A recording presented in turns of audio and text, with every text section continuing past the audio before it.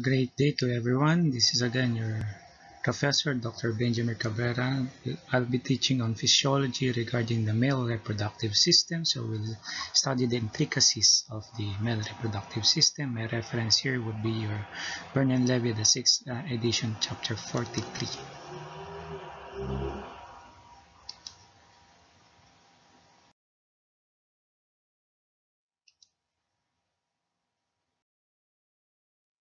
Okay, so let's start with the reproductive system. There are two components of the reproductive system. First would be your gonads. The gonads are composed of the testis and the ovary for the general reproductive system. It will have endocrine function and exocrine function. The exocrine function would be the process of gametogenesis. The endocrine function is regulated by the hypothalamic pituitary gonadal axis, and of course your exocrine function, meaning there will be excretion, would be your gametogenesis. The reproductive tract is involved in gamete development, function, and transport.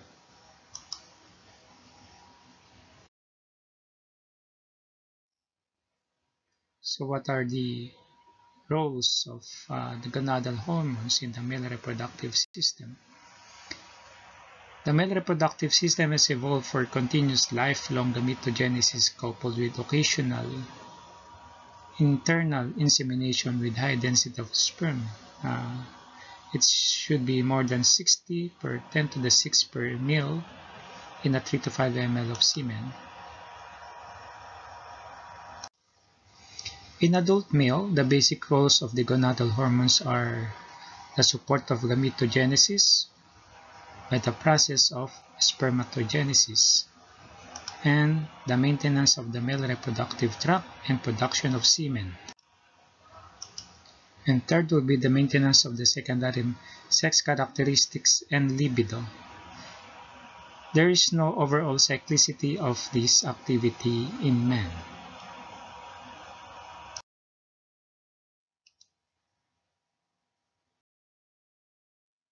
So this is the sagittal view of representation of the male reproductive system. As you can note, the testis should be outside with the testicular temperature about 2 degrees lower than the body temperature. The significance of this 2 degree lower temperature is that it is very crucial for optimal sperm development. So here we have your the testis, okay, the scrotum containing the testis with the epididymis, and later on it will flow to your vas deferens, goes to your seminal vesicle, and goes to the prostate, the one that will be aging would later on be one of the challenges in aging, and it will meet, okay, along with the passage of urine from the bladder on the urethra and goes to the outside through the urethra for ejaculation. Okay, and in here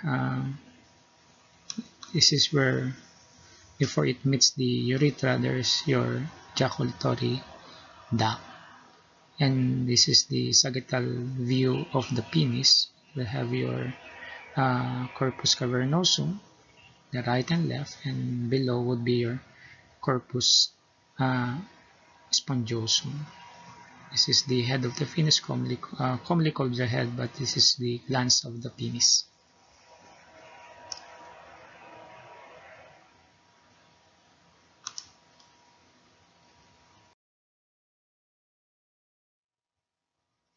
So this is the detailed structure of the testis and epididymis. Okay. The human testis is covered by a connective tissue capsule and is divided into about 300 lobules by the fibrous septa. Within each lobule, this is one lobule, are 2 to 4 loops of seminiferous tubules. Okay, these are your seminiferous tubules. Each loop will empty to an anastomosing network of your retitestis. Okay, that's your retitestis. Then the retitestis now later on empties to the efferent ductules, and later on goes to the head of the epididymis. Once in the head of the epididymis, the sperm will pass from the head to the body to the tail. Okay, from this is the body, then to the tail, and then to the vas deferens or ductus deferens. The viable sperm can be stored in the tail in here of the epididymis and the vas deferens for several months. The interstitial cells of Leydig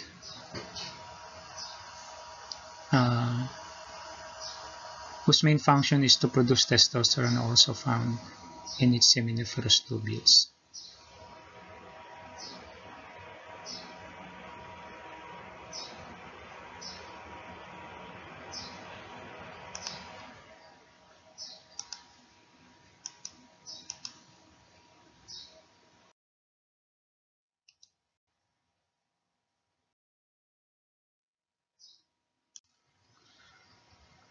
Spermatogenesis involves a process of two processes, actually, mitosis from cell duplication and meiosis from diploid to haploid.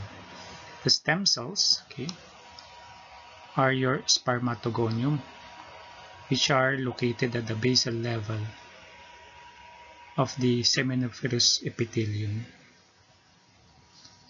Your spermatogonia divide mitotically to generate daughter primary spermatocytes. Through the process of spermatocytogenesis. Now, one or more spermatogonia remain within the stem cell population, then are firmly adherent to the basal lamina.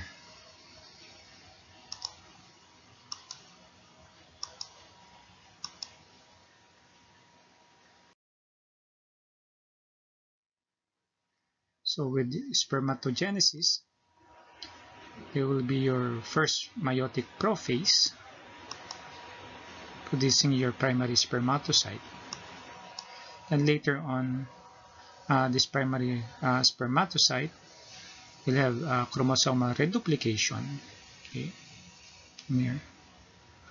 Synapsis crossing over the homologous recombination, and later on developing your secondary spermatocytes. Here.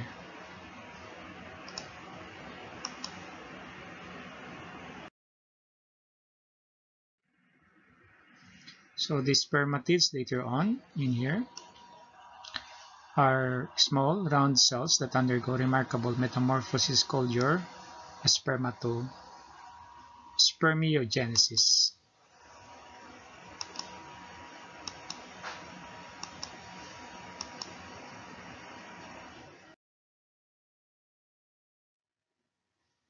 And later on, the sperms are released. The release of the sperm is called from your spermatozoon. Okay, release would be through spermation. And spermation is controlled by your Sertoli cell. So these are your spermatozoon. Okay. Later on, this one is your spermatozoon that later on are released through spermation to the surface of the seminiferous tubule. And once it's released, the nucleus that is covered by the acrosome, this is the acrosome and this is the nucleus. So this is the whole of a sperm, whole representation of sperm. So it has the head, the middle piece, the principal piece, and the end piece. So on the head will be your nucleus, which is protected by your spermatosome. Then the nucleus decreases in size, and the tail has a lot of microtubular structure And the acrosome is, as I mentioned earlier, is the one that protects the nucleus. So the whole process of releasing the spermatids to later on developing to a a spermatozoon, the process of releasing of the sperm is called your spermiation, and spermiation is controlled by the Sertoli cells. The process of spermatogenesis usually takes about 72 days, and the cohort of adjacent spermatogonia enter the process every 16 days, so that the process is staggered at one point along the seminiferous tubule. Because the seminiferous tubules is around 500 within one testis,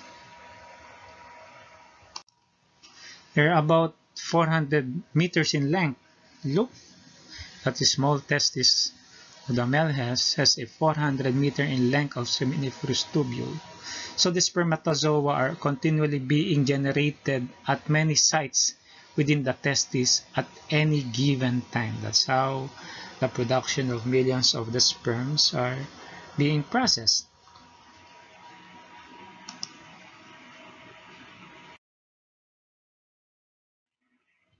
So let's talk about the Sertoli cells or the support cells. So this is your Sertoli cell, okay, with the nucleus. So this is your Sertoli cell. Okay.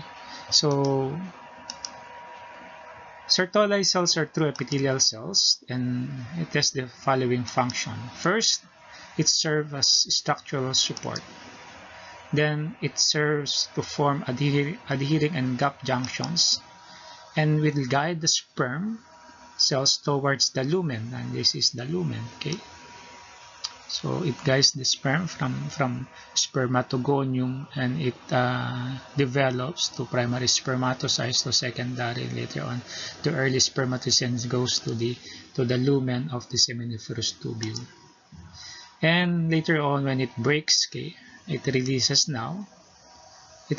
the sperm through the process of spermiation, and Sertoli cell all will facilitate spermiation. So in spermiation, there will now be breakdowns of the Sertoli sperm cell junctions.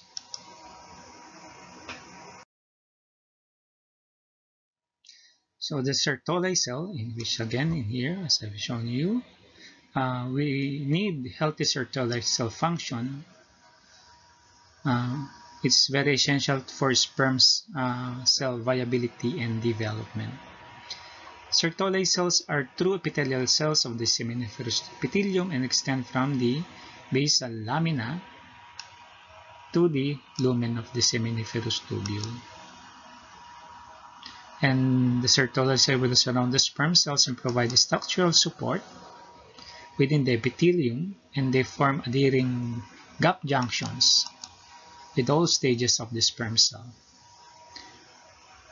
And also the Sertoli cell will guide the sperm cell towards the lumen as they advance the later stages of the spermatogenesis. And later on, when they release, the spermiation requires the final breakdown of the Sertoli sperm cell junction, which is a tight junction that forms the physical basis for the blood-testis barrier. The Sertoli cell expresses androgen receptors, okay, and FSH receptors, and produce androgen binding proteins. So the Sertoli produce also large amount of fluids, and it also will have phagocytic functions, and it has an important endocrine role by producing anti-Mullerian hormone, otherwise called the Mullerian inhibitory substance, which induces regression of the embryonic Mullerian duct that is programmed to give rise to the female reproductive tract, and produces also a hormone called your inhibin which FSH, which stimulates the inhibin production, which then negatively feeds back on the gonadotropes to inhibit FSH production. Thus, inhibin keeps FSH levels within a set point. Again, the Sertoli cell, aside from the production of the very important anti-mullerian hormone, also has phagocytic functions. Thereby, by engulfing residual bodies, okay, which represent the cytoplasm shed by the spermatozoa during spermiogenesis.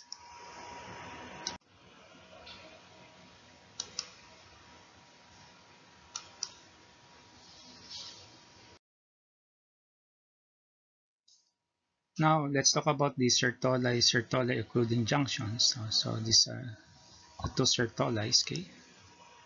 So these are two Sertolis, and they form, okay, communication that would be your Sertoli occluding junctions with the this is now your blood testis barrier.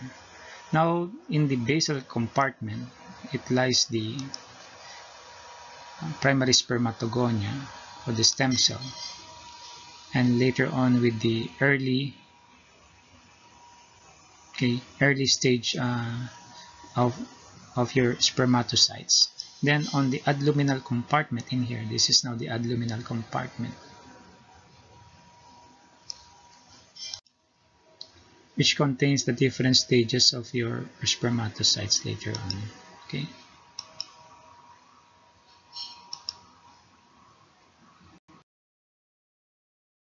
So the blood testis barrier in here.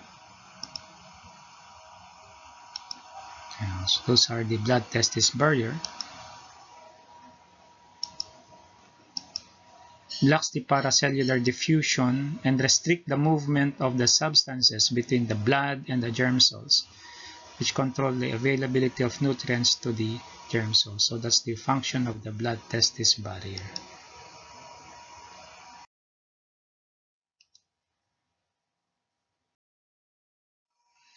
Now let's talk about the Leydig cells. So the Leydig cells, okay, are stereodonic stromal cells, and these cells synthesize cholesterol de novo, as well as acquire it through the low-density lipoprotein receptors and high-density lipoprotein receptors, also called your scavenger receptor BI or SRBI, and stores this cholesterol, okay, as cholesterol esters. So this also will now lead to the production of testosterone. So a word from Confucius: if your plan is just for a year, then plant rice. But if your plan is for 10 years, plant trees. If your plan is 100 years, you educate your children. That's a good words from Confucius.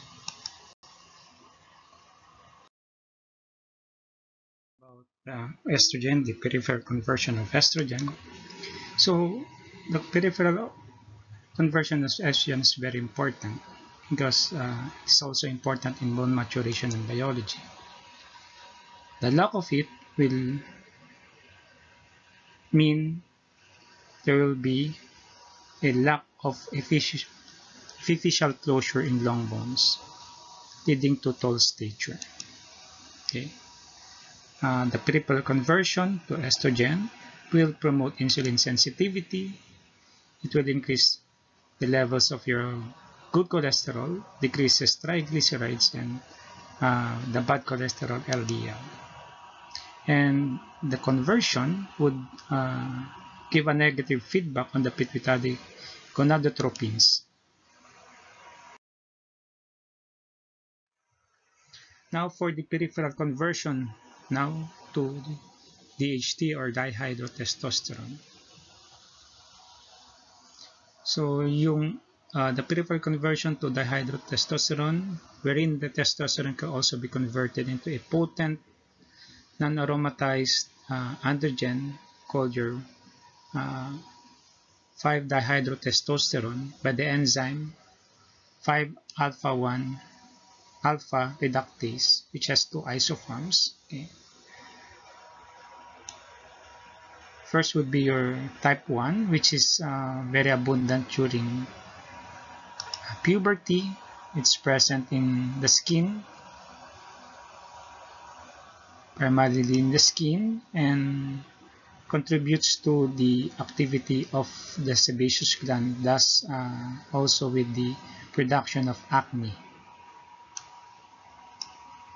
So your type 1 is associated with puberty and its changes.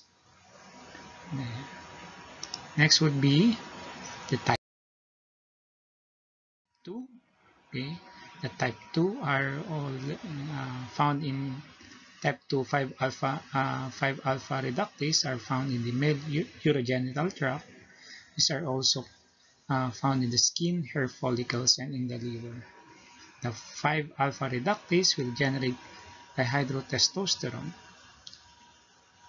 which is responsible for the masculinization of the external genitalia, the growth and activity of the prostate gland, the growth of the penis, darkening and folding of the scrotum, the growth of the pubic, axillary, and facial and body hair, and in the increase of muscle mass. So that's the effect or the action of the 5 alpha reductase type 2.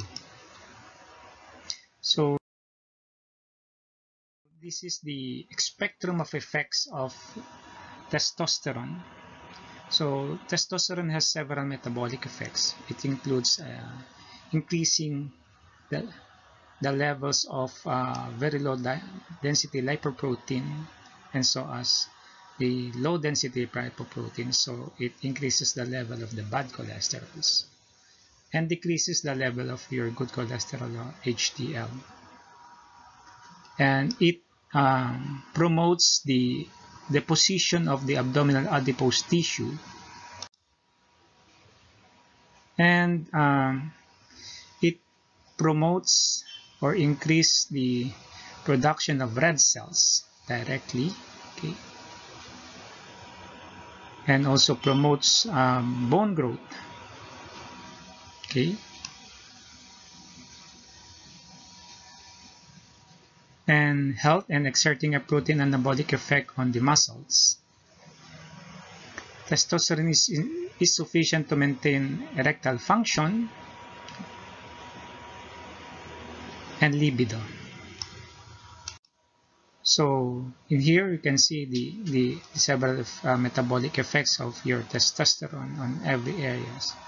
With your 5-HD, it is converted to your DHT, the hydrotestosterone. It has a direct effect on the prostate and its size, the growth of facial hair, and also the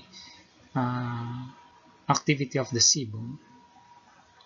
And also with they should be affecting the health of the penis and the seminal vesicles, and also the production of sperm. Directly, it also will affect the development and growth of the larynx to produce the low male voice. And also it is responsible for the male pattern, okay, of gonadotropin, the sex drive and behavior. And it will also have along with DHT directly in testosterone and your E2, give a feedback suppression of gonadotropin secretion. Testosterone directly have an influence in the health of and development of the epididymis, vas deferens, and seminal vesicles. So this represents all the metabolic effects of testosterone.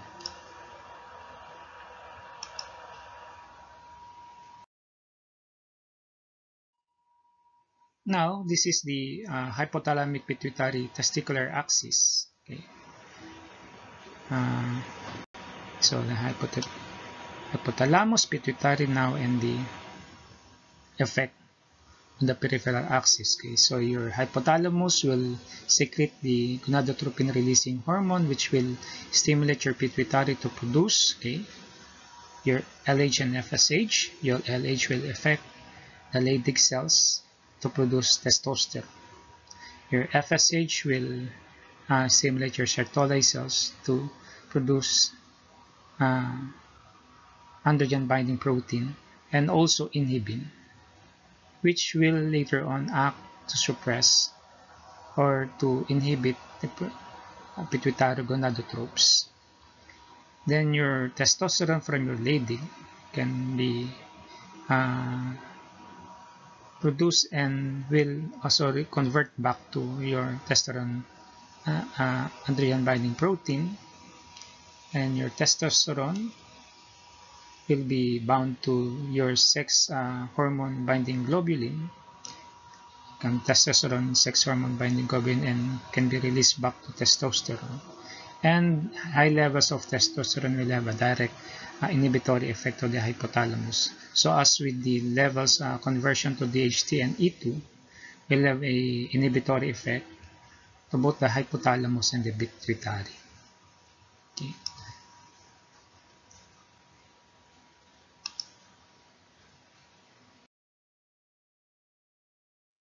So the transport and metabolism of androgens. So 60% of androgens are bound to sex hormone binding globulin or SHBG, and 38% is bound to albumin, and 2% floats around as free hormones.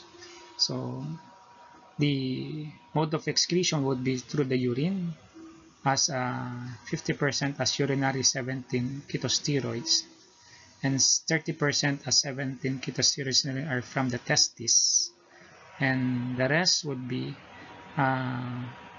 eliminated through the liver through conjugation with chlorinate or sulfate in the liver, and it will be eliminated through the bile.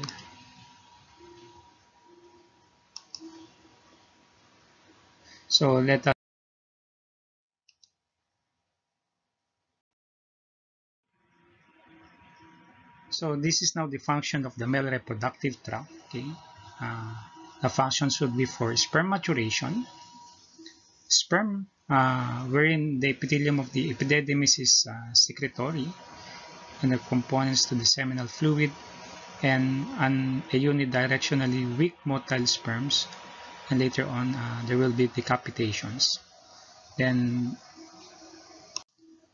which will prevent the acrosome reaction of the spermatozoa, and in the there will be production of luminal testosterone, which is will have your androgen binding protein complexes. Then other function would be sperm storage and emission. We're in the tail of the epididymis and vas deferens, and the vas deferens propels the sperm into the urethra, which is thick muscularis layer, which is innervated by the sympathetic nerves, and sympathetic stimulation and peristaltic contraction, and later on emission and ejaculation. And the next would be the production and mixing of sperm with the seminal contents. The seminal vesicle contains around 60% of the volume, and it contains fructose, semanogelins, and the prostate will contribute around 30% of the volume, which contains citrate, zinc, spermine, and acid phosphatase, and prostate-specific antigen, which can be the one that is detected or studied in cases of benign prostatic hypertrophy and in cases of prostatic carcinoma. So the prostatic secretions serves as buffers of the semen with the phosphate and the bicarbonate. And later on, the bulbourethral gland, or otherwise called your Cowper's gland, empty then into the penile urethra, which will have a secretion that is high in mucus, which will serve as lubrication, cleansing, and buffering later of the urethra. And the fourth function would be the erection and ejaculation,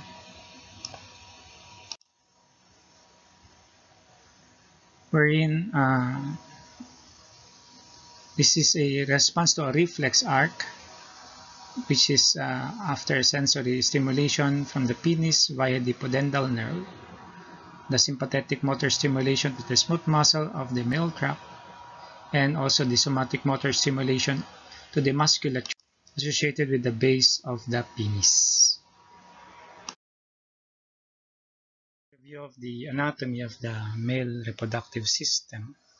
So the penis is composed of three erectile bodies, wherein there's a pair of corpora cavernosa, right and left, here, and the corpus spongiosum. So the urethra runs through the corpus spongiosum.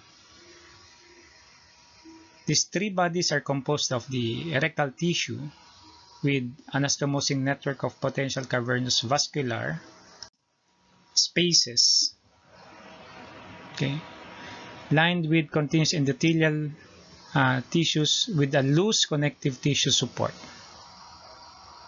The arrangement of the vasculature and cavernous tissue within the penis, and this one, okay. During the flaccid state, the blood flow into the cavernous space is limited by the contraction of the helicine arteries. And these are the helicine arteries. So this one will, if these are contracted, it prevents the filling up of blood. So once this one will relax, so it will fill up the blood, okay, for when on the erect stage, okay, there will be filling up of these sinuses for both your cavernous corpus cavernosum and your corpus spongiosum.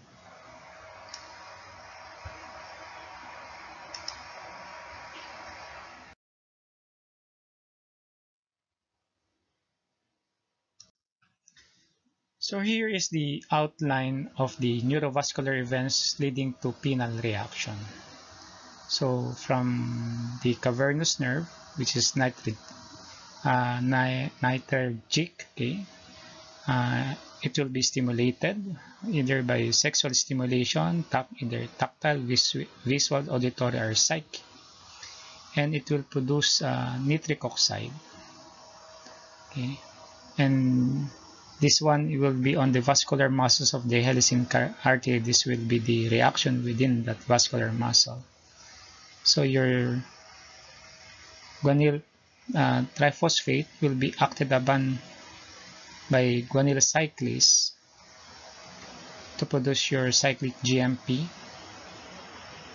okay, and that will now produce relaxation. With the relaxed helicine artery, there will be increase in blood flow into the sinusoidal cavernous spaces, and with subsequent collapse of the venous return from the cavernous spaces, and along with the contraction of the muscles around the base of the penis secondary to sexual stimulation, these two events will lead to erection.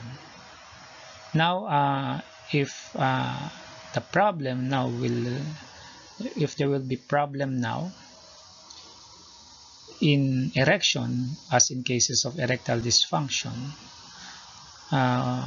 we have developed drugs like Viagra, which is a type 5 PDE inhibitor, which will inhibit the type 5 phosphodiesterase later on to produce your GMP. So your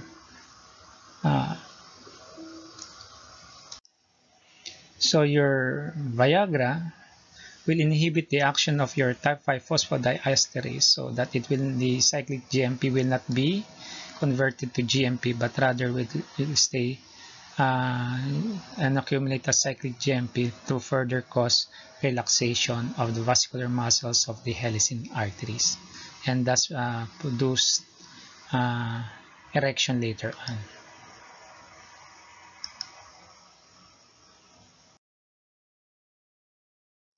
So let's talk about erectile dysfunction, or what we call ED. Okay, so erectile dysfunction is the inability to achieve or maintain an erection. So it has several causes, like insufficient androgen production in cases of andropause. Okay, in cases of trauma or neuromuscular damage, structural damage to the penis, either on the penis, in the perineum, or pelvis in accidents, and even psychogenic factors like depression and anxiety, and of course medications like your beta blockers, okay, your diuretics, no, and recreational drugs. So at least we now have your sildenafil citrate, which is a type 5 reductase inhibitor, otherwise called your Viagra. So let's talk about the andropause. If female has menopause, male has andropause. So this is the male menopause. So it is the result of decrease in gonadal sensitivity to LH, and also secondary to decreased androgen production. So the sperm now, usually the sperm will decrease in production after 50 years of age. But still, okay, the reproductive function and spermatogenesis are still maintained throughout life, even if there is decreased sperm production, but still the reproductive function and spermatogenesis are maintained throughout life. So that's it.